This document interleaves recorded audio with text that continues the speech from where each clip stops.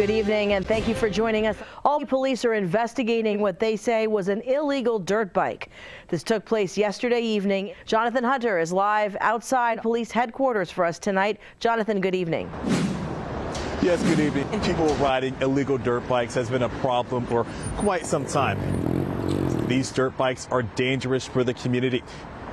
However, I also met these two smoke shows earlier today. By the time this bike was finished being washed, the ladies had nothing on.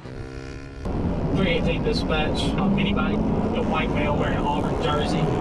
SB&D Action News was given this dash cam footage. The jersey number is believed to represent the number of brain cells this man may be working with. One nudge to the back tire, and this guy was down faster than Bud Light stock price. Suspect is out on foot. I spoke with a pedestrian still in his Halloween costume from 8 months ago, and he gave us exclusive information that you'll only find here. They're not obeying the vehicle and traffic laws. This lady receives a standing ovation after she won this bike at a local auction. We promised this guy that we'd put him on TV if he did us a trick. That wasn't even much help. My grandmother could do that much. Reporting live tonight, I'm Jonathan Hunter, News Channel 13, coverage you can trust. Kumi? Jonathan, thank you.